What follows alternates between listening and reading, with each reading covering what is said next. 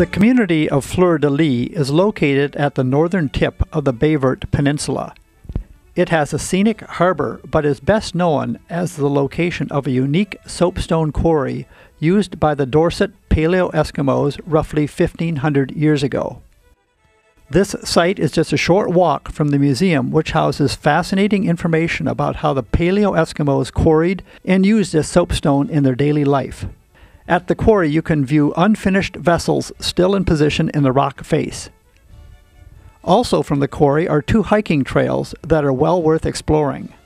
For those interested in a shorter hike, the Fleur de Lys Lookout Trail is just 250 meters one way from the quarry and leads to a platform with a view overlooking the community.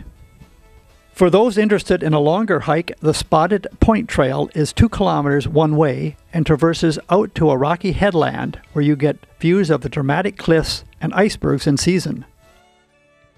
There are many benches and picnic tables along the way so you can rest or have a snack, and you should allow about 1 hour to do this hike.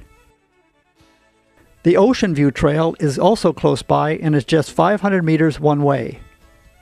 Like all of these trails, it is well marked and leads to a lookout platform at the end. For anyone interested in hiking and history, Fleur de Lys has much to recommend it.